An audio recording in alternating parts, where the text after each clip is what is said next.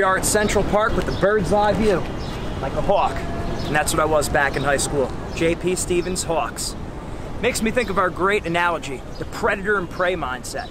So you look at the animal kingdom, there's two types of animals, predator and prey. We learned this in my animal behavior class back at the University of Pennsylvania. And we found there's an easy way to tell the difference between a predator animal and a prey animal just by looking at them. Do you know what it is? It's by looking at their eyes. Remember this, predator animals have their eyes on the front of their head. Eyes on the front like to hunt. Why? Because they need to focus on their prey. They focus exclusively on their goal. They don't focus on what's going on around them. Then let's look at prey animals. Squirrels, chipmunks, rabbits. Their eyes are on the side of their head. Eyes on the side like to hide. Why? Because they're focusing on what's going on around them. They don't want to get eaten. They got to beware of predators.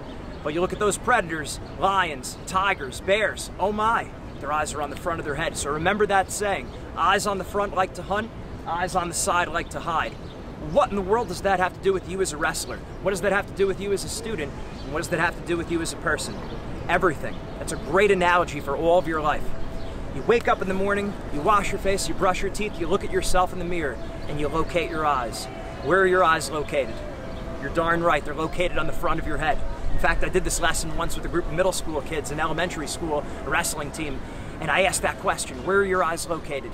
And a kid put it together in his head. He put 2 and 2 together, 9-year-old kid, and he's like, oh my gosh, I'm a predator. And I was like, that's right. Ran over to him, gave him a big high five, felt like Tony Robbins rocking a crowd, giving high fives in the middle of the speech. But he's right, you're a predator, and you should be just as excited as that 9-year-old kid who came to that realization that you're a predator. So what does that mean for you? You need to start focusing exclusively on your goals, just like the predator. You focus on things within your control, your effort, your attitude, your aggressiveness. You don't focus on what we call the prey mindset. What's going on around you? What are other people thinking of me? How am I doing compared to my friends? Comparing myself to other people. You see that all the time.